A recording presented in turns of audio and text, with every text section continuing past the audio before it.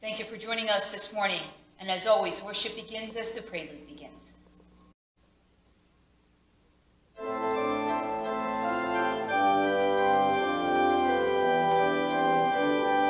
Ready the way of the Lord, ready the way of the Lord. A voice cries out in the wilderness, ready the way of the Lord. Let every valley be filled, let every valley be filled, let every mountain be humbled, let every valley be filled. Here is your God, coming with your vindication. Look and behold the saving power of God. Those who are blind will then see, those who are deaf will then hear, those who are lame will then leap for joy, those who are mute will then sing. Strengthen the ones who are weak, strengthen the ones who are weak. Say to the frightened, have courage, strengthen the ones who are weak. Here is your God, coming with your vindication. Look and behold the saving power of God. The saving power of God.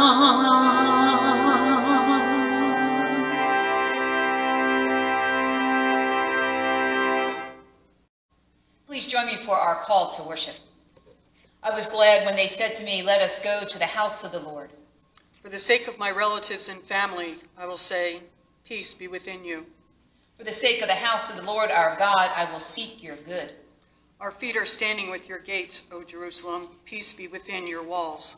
Let us worship God. And let us join our voices together for our prayer of confession.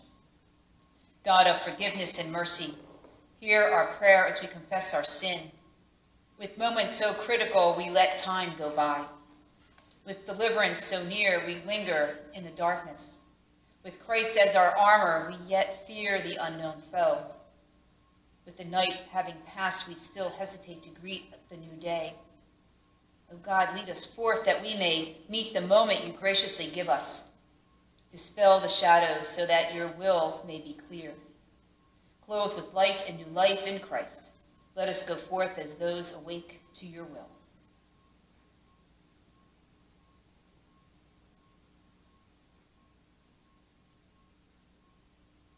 Who is in a position to condemn? Only Christ and Christ died for us. Christ rose for us. Christ reigns in power for us. Christ prays for us. Hear and believe the good news. In Jesus Christ, we are all forgiven. Let us pray.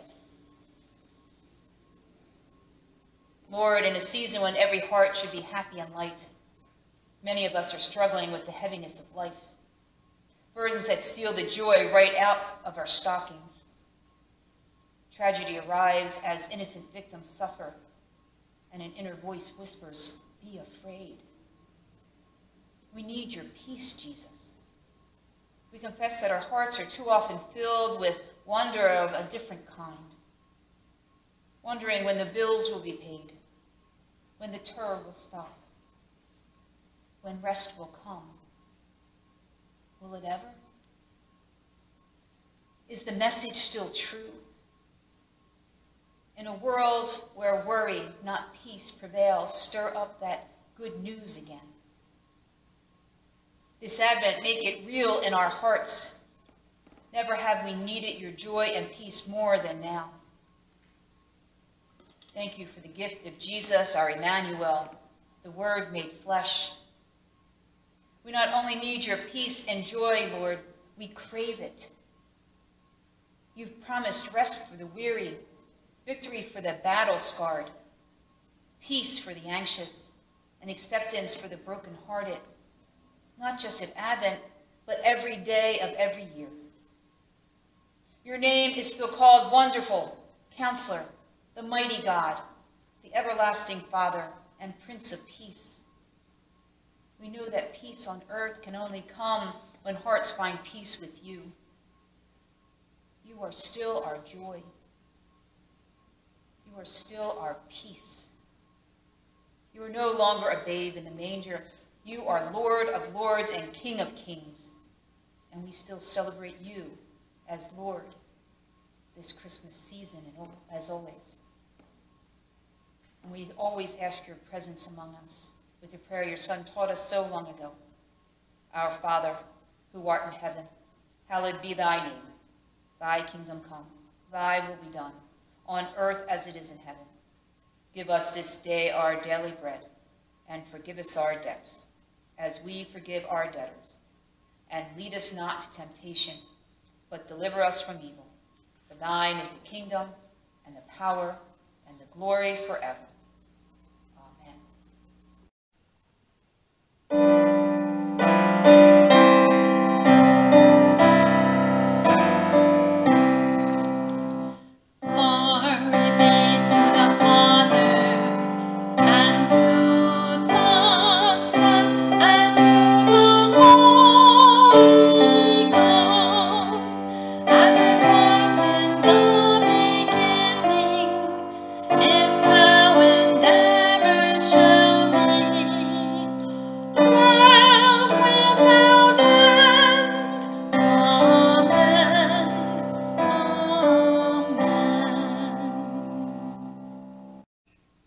Scripture today comes from the prophet Isaiah, chapter 9, verses 2 through 7. The people walking in darkness have seen a great light. On those living in the land of deep darkness, as a light has dawned. You have enlarged the nation, increased their joy. They rejoice before you as people rejoice at the harvest, as warriors rejoice when dividing the plunder. For as in the day of Midian's defeat, you have shattered the yoke that burdens them, the bar across their shoulders, the rod of their oppressor. Every warrior's boot used in battle and every garment rolled in blood will be destined for burning, will be fuel for the fire. For to us a child is born, to us a son is given, and the government will be on his shoulders, and he will be called Wonderful, Counselor, Mighty God, Everlasting Father, Prince of Peace. Of the greatness of his government and peace there will be no end. He will reign on David's throne and over his kingdom, establishing and upholding it with justice and righteousness from that time on and forevermore. The zeal of the Lord Almighty will accomplish this. And from the Gospel of Matthew, chapter 24, verses 36 to 44. But about that day or hour no one knows, not even the angels in heaven, nor the Son, but only the Father. As it was in the days of Noah, so it will be at the coming of the Son of Man.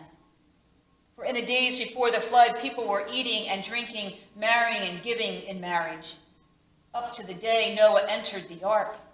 And they knew nothing about what would happen until the flood came and took them all away. That is how it will be at the coming of the Son of Man. 2 men will be in the field, one will be taken and the other left. 2 women will be grinding with the handmill, one will be taken and the other left. Therefore keep watch, because you do not know on what day your Lord will come. But understand this, if the owner of the house had known at what time of night the thief was coming, he would have kept watch and would not have let his house be broken into. So you also must be ready, because the Son of Man will come at an hour when you do not expect him. This is the word of the Lord.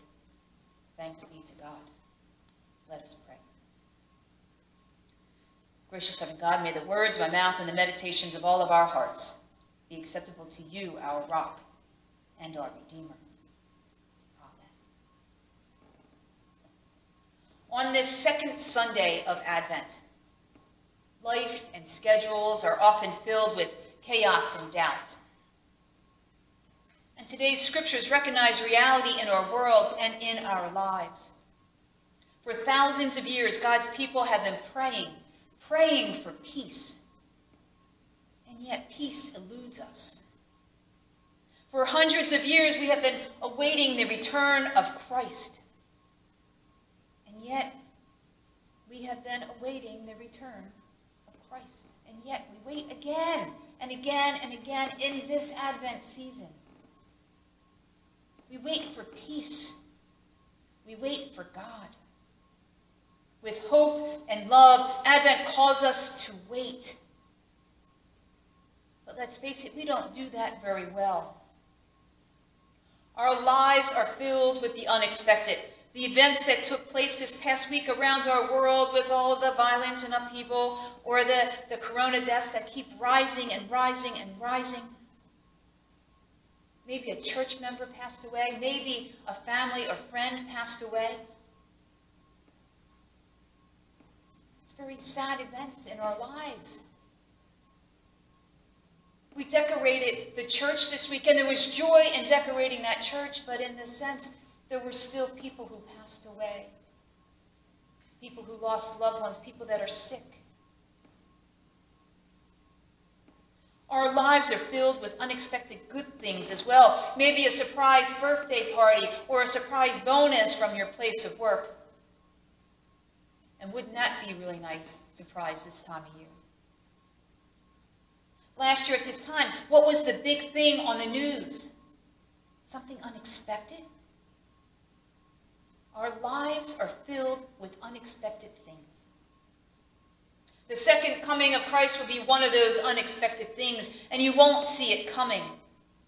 But it will happen. It's on the calendar. We just don't know when. Of all the unexpected things that take place in our world, this one will be the biggest surprise of them all. Now today is the second Sunday of Advent, of the Advent season in the church year. And the word Advent means coming or arrival. You see, Jesus is coming. His arrival is just around the corner, and that is what we're going to focus on during the Advent season. The Advent season is 4 Sundays long, which is why we have the 4 Advent candles.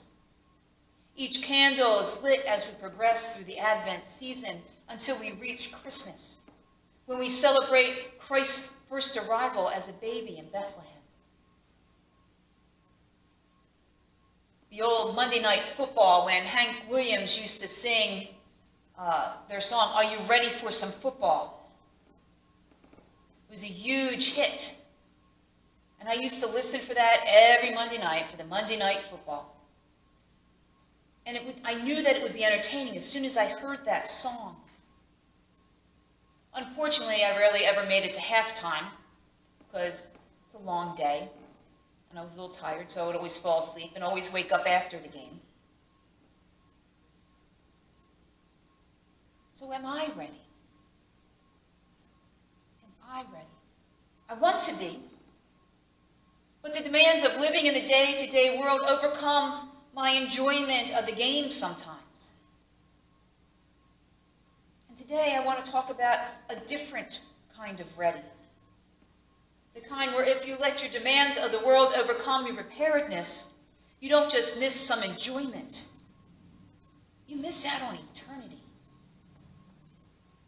Are you ready to meet Jesus?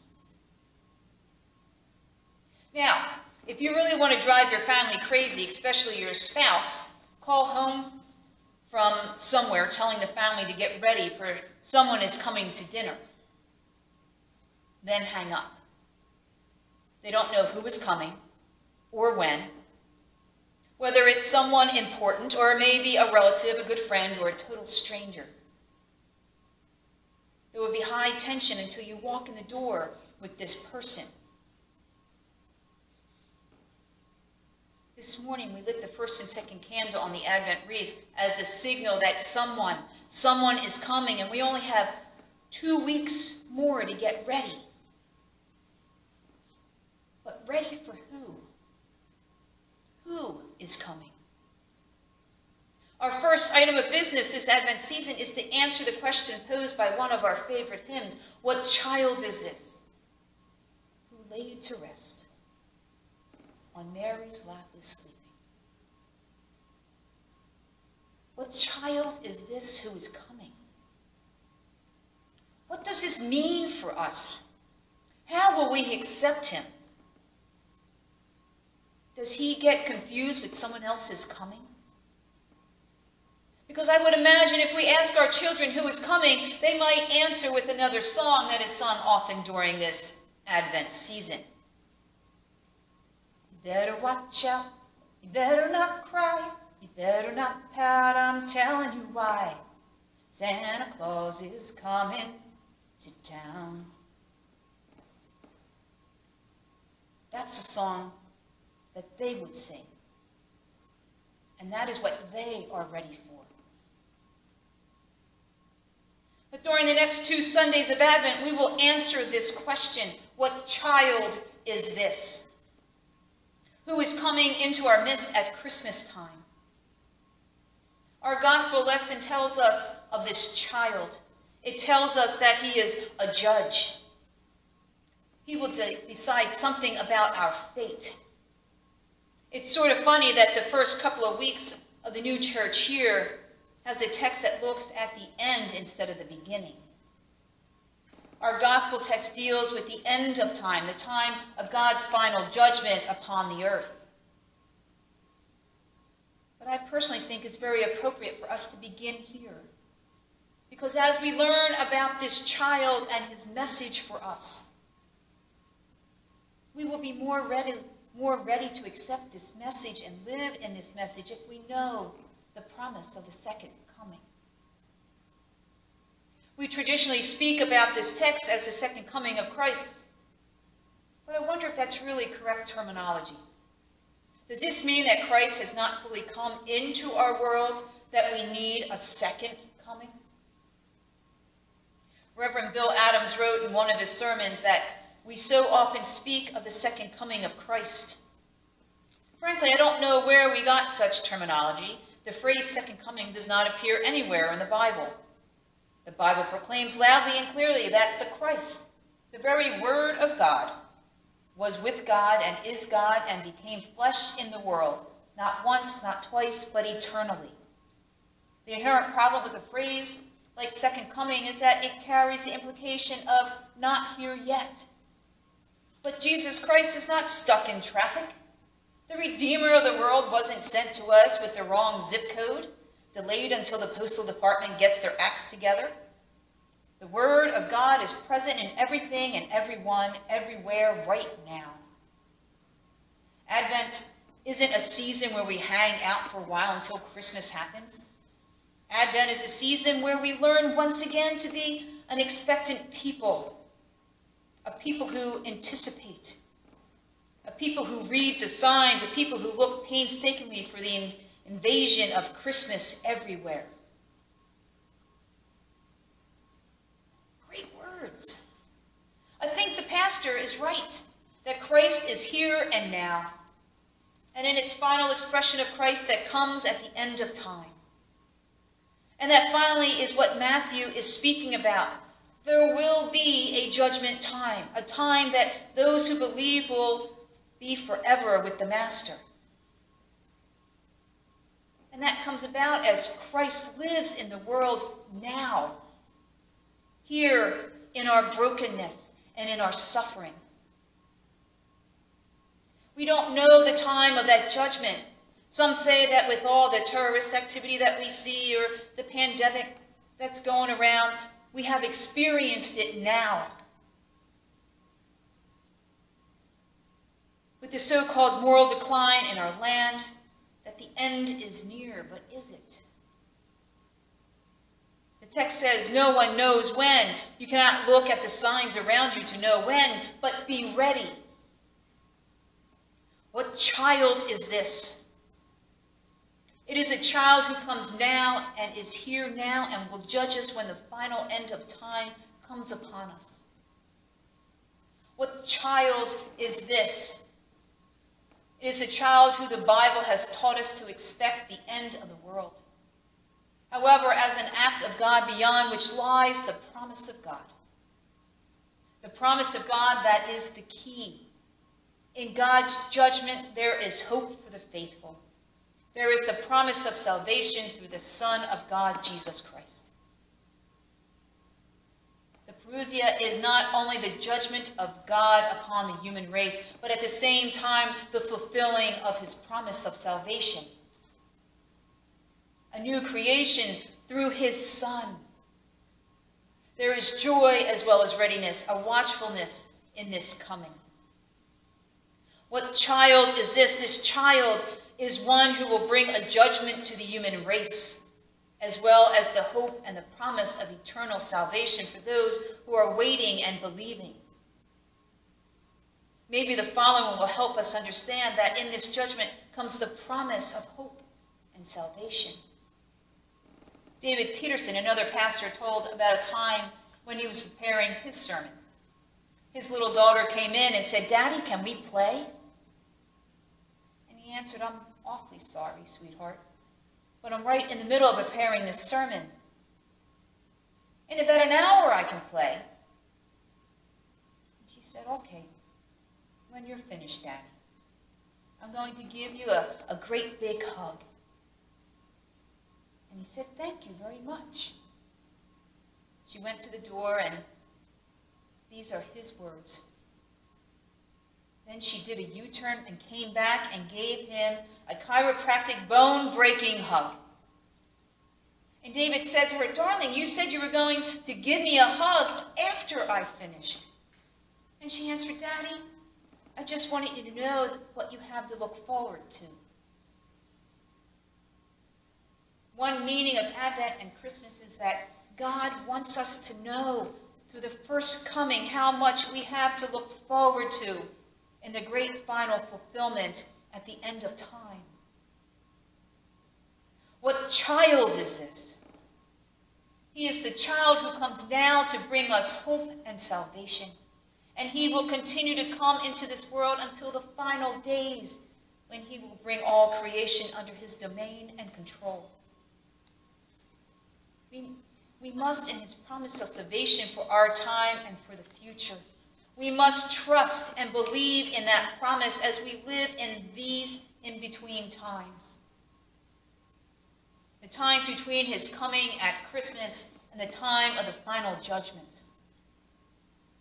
Trust and believe in this child. What child is this? This is the child that will help us believe and trust in his saving grace in our lives. That kind of trust we need that in that child is demonstrated in the following. A young boy pulled his sled through an unfamiliar streets late one winter afternoon, delivering newspapers for his best friend. It had been snowing all day and sidewalks were not shoveled. Very few houses had outside lights on, so the unknown addresses were invisible. He had a list in his mittened hands, but after 2 hours it was soggy and unreadable. Only 10 papers left, and he had no idea where they went. He stopped under a streetlight and looked up into its comforting glow, and then looked down at his list. All the light showed was something that looked like an X, surrounded by blue ink stains. He sat down on the sled and he started to cry. "Something wrong, son?" asked an old man who happened by. After hearing the problem, the man looked at the list. "That's an X, all right. It must be Paxton. And one of those papers must be mine." The boy handed him a paper apologizing.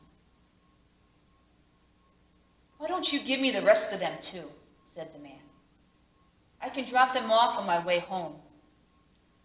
The old man took the papers and disappeared around the corner. Now, the boy wasn't sure if he should have trusted a stranger, but he was too relieved to worry about it. And the next day, his friend said no one had complained, so he knew his trust was well placed.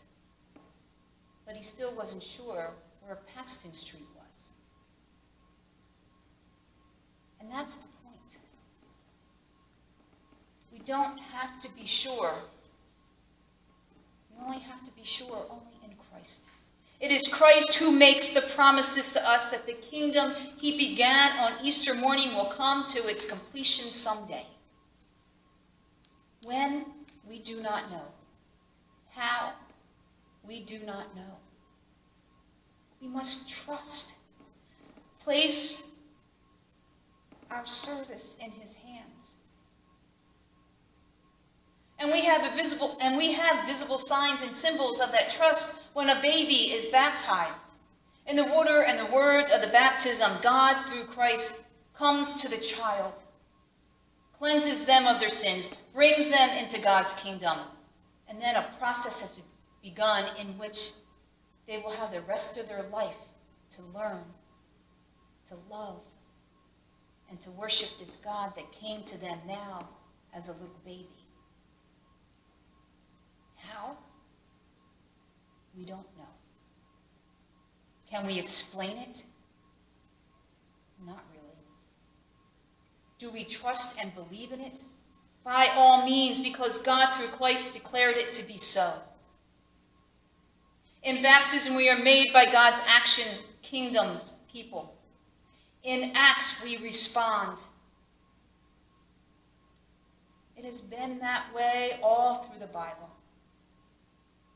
God acted at Christmas and continues to act through Easter, and will continue to act in our lives through the last days. What child is this? This child is the Prince of Peace, Emmanuel, God with us. Wonderful Counselor, God's child who acts upon our lives today, tomorrow, and forever. Amen and amen.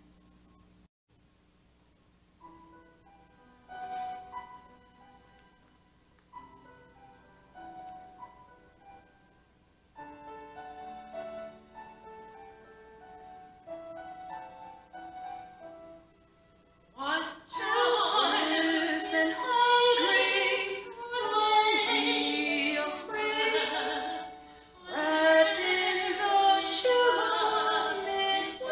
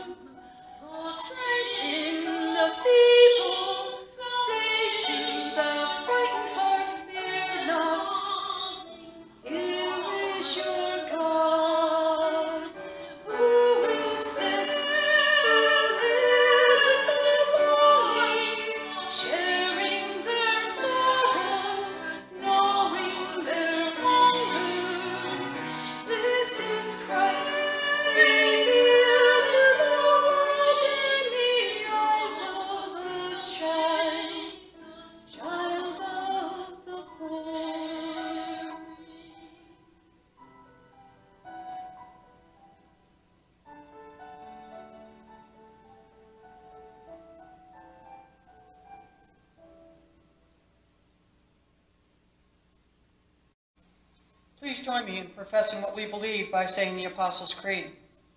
I believe in God the Father Almighty, maker of heaven and earth, and in Jesus Christ, his only Son, our Lord, who was conceived by the Holy Ghost, born of the Virgin Mary, suffered under Pontius Pilate, was crucified, dead, and buried. He descended into hell. On the third day he rose again from the dead. He ascended into heaven, and sitteth on the right hand of God the Father Almighty. From thence he shall come to judge the quick and the dead. I believe in the Holy Ghost, the Holy Catholic Church, the communion of saints, the forgiveness of sins, the resurrection of the body, and life everlasting. Amen. Let us pray.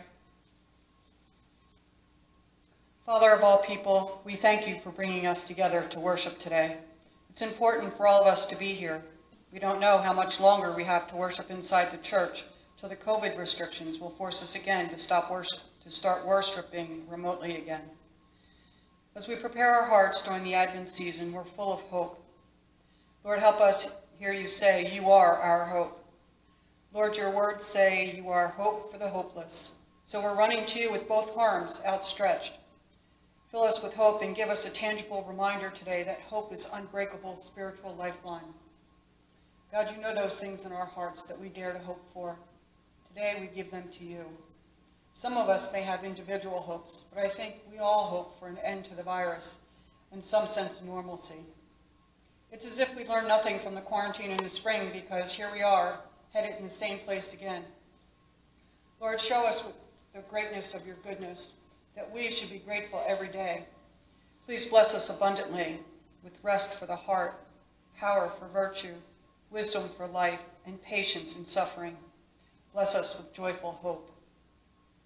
Almighty Lord God, give us true faith, and make that faith grow in us each and every day. Also give us hope and love, that we may serve our neighbors according to your will. Heavenly Father, we are your humble servants. We come before you today in the need of hope. There are times when we feel helpless. There are times when we feel weak. We pray for hope. We need hope for a better future. We need hope for a better life. We need hope for love and kindness. Some say that the sky is the darkest before the light. We pray that is true, for it all seems dark. We need your light, Lord, in every way. We pray to be filled with your light from head to toe, to bask in your glory, to know that all is right in the world as you have planned and as you want it to be. Help us to walk in your light and live our lives in faith and glory. O Father in heaven, look upon us and all your people who struggle with anger, anxiety, doubt, frustration, guilt, hopelessness, loss, memories, lack of patience, pain, regret, sadness, selfishness, temptation, and weakness. Your holy word tells us all things work together for the good of those who love you, who are called according to your purpose. You make all these things work for your good purpose in our lives, even when we don't understand it. Gracious loving God, as we receive communion today, humble us and help us to remember that your Son died on the cross for the forgiveness of our sins. Please give us thankful, forgiving, and pure hearts. Father, teach us to offer you a heart of thanksgiving and praise in all our daily experiences of life. God of all people, help us not be complacent. Help us to stay vigilant about wearing our masks, keeping our distance, and washing our hands. Let us not forget all the healthcare workers and the effects the virus has had on them, always surrounded by illness, oftentimes death, having to tell families they can't see their loved ones. They don't walk away from work every day unscathed. They suffer from depression and PTSD. In some cities, it's like working in a war zone. Father, give them the strength they need to handle what is before them. Bless all the other frontline employees as well, who put their lives on the line every day caring for those with the virus, and bless their families as their lives are far from normal. Thanksgiving was hard for many of us who didn't travel. As Christmas approaches, please help us show the same restraint. It is a perfect time to reflect on the true meaning of Christmas. It's not about Santa Claus, Rudolph the Red-Nosed Reindeer, or about being home alone. It's about when Jesus was born. He came into this world with a plan for our redemption. It's very easy to let this slip our minds as we carry on with the hustle and bustle of the holiday season. Gracious loving God, we ask for an awful lot from you. When we get what we want, it's at your direction. When we don't get what we want, that's you protecting us. Heavenly Father, lead all nations of the world in the way of justice and goodwill.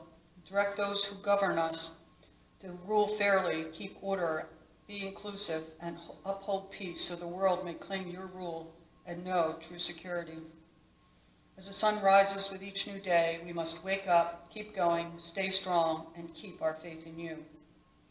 Father, hear our prayers and fill our hearts and our mouths with praise for you, for your good gifts, our family and our friends, the ability to love and be loved, and for generous hearts. Father of all people, may your love be the passion in our hearts, your joy be our strength when times are hard, and your presence be our peace that overflows. We feel your love and compassion, and for this we are eternally grateful. Amen.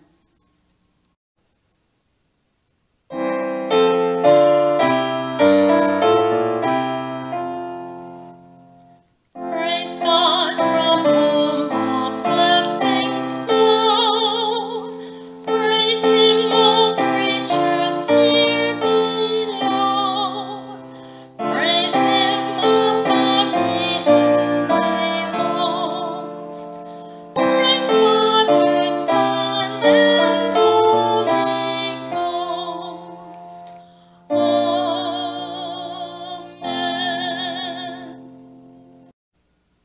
Jesus said, "Come to me, all who are weary and are carrying heavy burdens, and I will give you rest. Take my yoke upon you and learn from me, for I am gentle and humble in heart, and you will find rest for your souls. I am the bread of life. Whoever comes to me will never be hungry, and whoever believes in me will never be thirsty. Blessed are those who hunger and thirst for the righteous, for they will be filled." Our Savior invites those who trust in him to share the feast that he has prepared. Let us pray.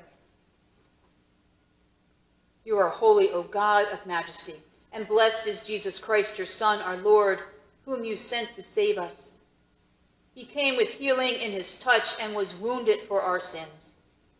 He came with mercy in his voice and was mocked as one despised. He came with peace in his heart and met with violence and death. By your power he broke free from the prison of the tomb, and at his command the gates of hell were opened.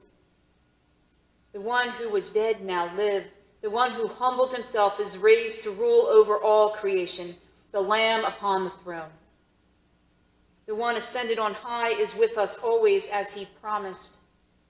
Nourished at this table, O God, may we know Christ's redemptive love and live a new life in him.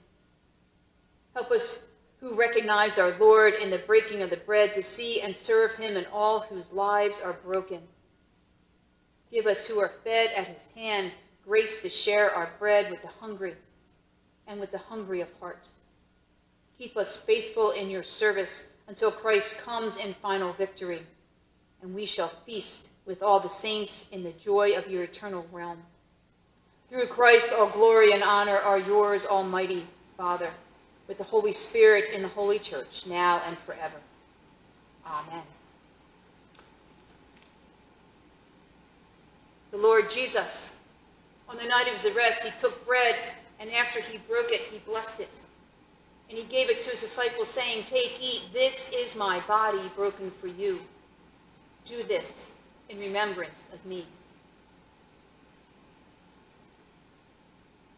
In the same way, he took cup, saying, "This cup is a new covenant sealed in my blood for the forgiveness of sins. Every time you drink of it, do this in remembrance of me."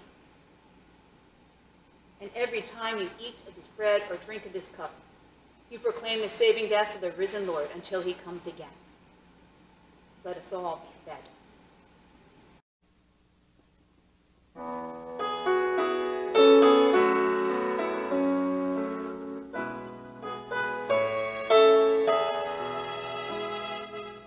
When the darkness closes in, come, Lord Jesus. Courage fails and hopes grow dim. Lord Jesus, come.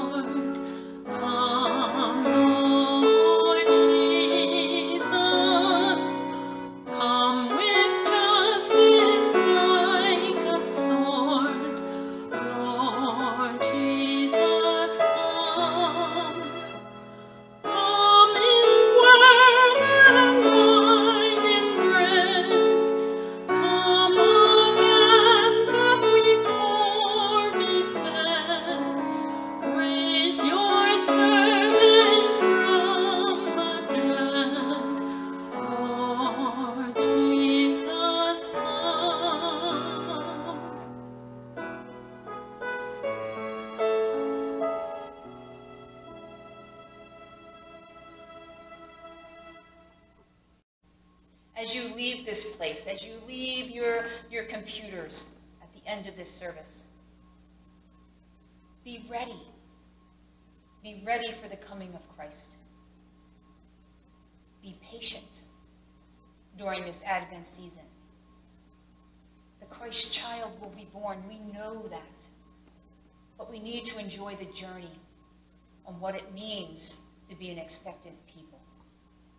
And as you leave, may the shalom of God, the love and passion of Christ, and the power of the Holy Spirit be with us all.